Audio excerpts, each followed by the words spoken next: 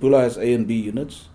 A units receive a preferred 5% growth from the base, and the base was the forward yield at which we listed, and the forward yield at which we listed the A units was around 9.2, and your B units listed at the base of almost 11%, 10.8%.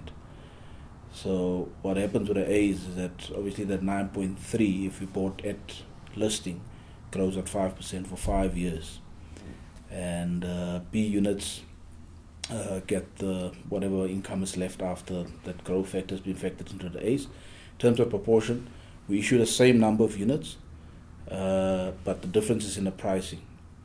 The A was priced about 60% higher than the B unit.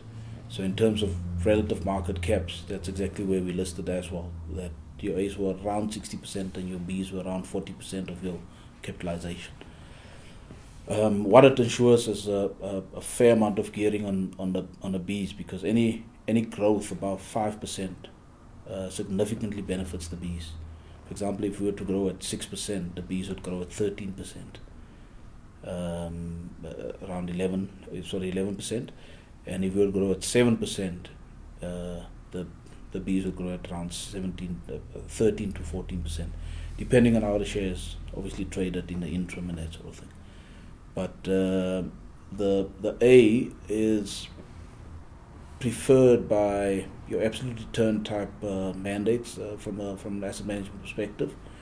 They basically buy the unit and sit on it because it gives them that sort of predefined growth that's inherent in it. Whereas the B is more for the property investor that's looking for the exciting growth and etc. etc.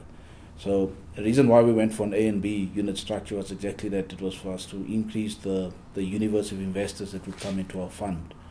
And I think even non-property people would find A quite attractive as almost a fixed income type instrument.